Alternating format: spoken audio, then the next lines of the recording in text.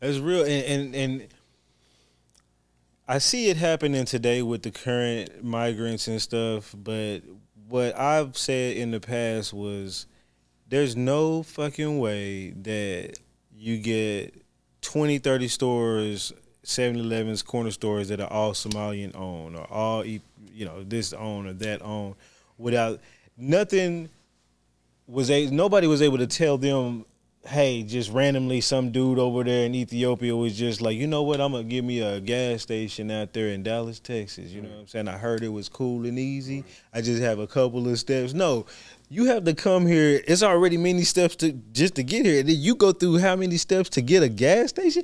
I don't even know how to get a gas a person to what do you call, a vendor to send me gas. You know what I'm saying? So that's the difference between our culture and a lot of other cultures. Is they're connected. Mm-hmm. A lot, and I'm not going to say people don't have their issues, and I'd be overgeneralizing, but in a lot of like a lot of the family issues that we have, a lot of cultures either don't have that or able to work through that and still conduct business. So whether if they've been into America or not, like they have family that's been over there, that's in the industry. They come over there, they bringing them with Doing the welcome same with shit. arms, bro. Teaching them, come work this, But you have a family member over here. A lot of times that shit don't work out.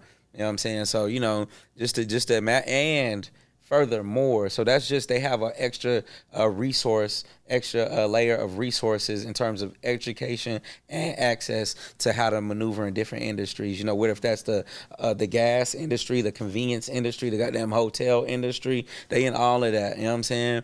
But furthermore, in our communities, like we just don't have that. You know what I'm saying? Like.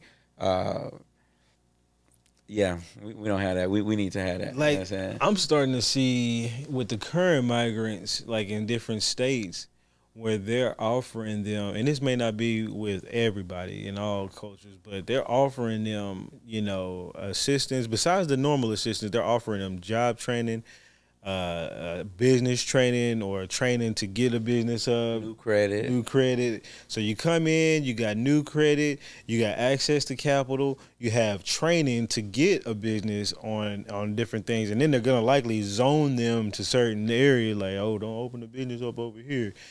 So to me, I think the white people and the government people, but whoever, they also have a hand in assisting people over us, because it's not too hard to be like, hey, niggas, here's a place where you can go for all the things you need to know about some of the basics and getting your own convenience store, getting your own grocery store. Here's how you can find vendors and, get your commercial this and that and the third or whatever.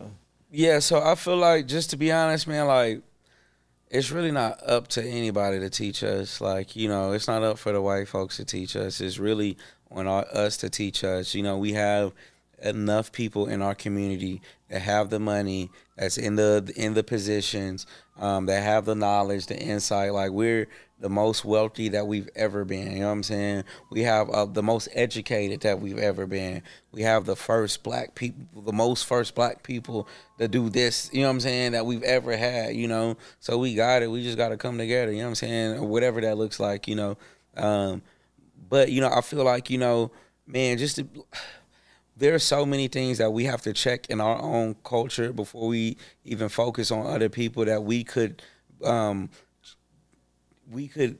pull our own selves up out of our condition. That's what we're going to have to do. You know what I mean? Like, even just take it, like, even after slavery, bro, like, in the Reconstruction, a lot of black people had land in America. You know what I'm saying? A lot of black families had land. And if you fast forward to today, a lot of these niggas sold their land, had family disputes, and let their land go away. Or a lot of these families moved from their land, their power, because land is power. They moved for their power, and they went into the city. You understand me? To take part in the white man's idea, or whoever, you know what I'm saying, the white man's idea, you know what I'm saying, their concept, work their jobs, and use their credit and their appliances, and basically be a spark plug to their idea, you understand me, to their furnace, you dig?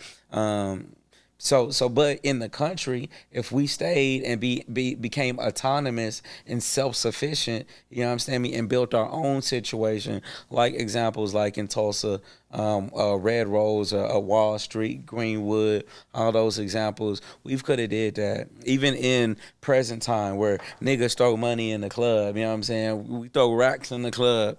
It racks, you know what I'm saying? And we have tax land auctions where we could go back buy land, you know what I'm saying, for the low, you know what I'm saying, from people who didn't pay their taxes, you know? So there's so many different things that we could do in our own culture, bro. You know what I'm saying? So I don't even really want to give the power to people anymore like I used to.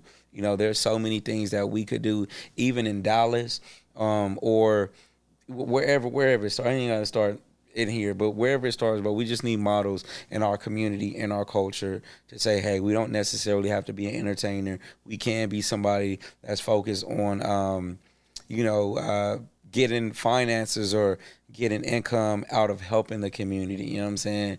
Because even, bro, like when I was really immersed in community activism, bro, like I ain't have no money, bro. Like I was poor, like I was sleeping with people. You know what I'm saying? Like I was like really, but giving my all. Like, so it's not the money that's what's going to help you give an impact and be involved in your community. We just got to make the decision as a culture to say, hey, this is what we're going to do.